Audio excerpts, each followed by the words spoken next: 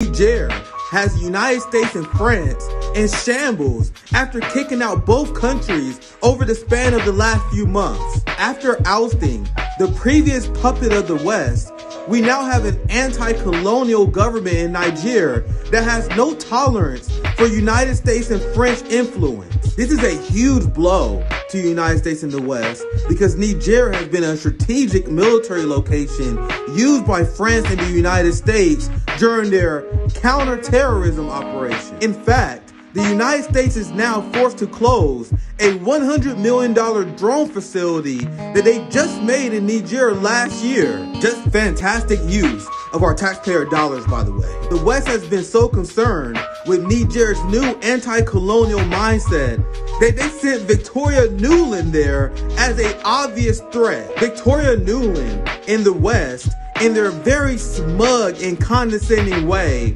wagged their finger at Nigerians and warned them about Russian and Iranian influence in their country. Nigerians were so offended by this statement by the Biden administration that they responded by kicking the United States military out. The ridiculous belief of the West that Africans have to be told by Russia, Iran, or China that United States influence in their country is bad is absurd. As if Niger needs a reason to dislike France and the United States. The fact that the United States and France have to blame Russia and Iran for Niger kicking them out of their country shows that the United States is facing a giant problem of legitimacy and declining influence on the global stage. Niger and many states in Africa is embracing China and Russia because while the United States bombs, Russia and China build.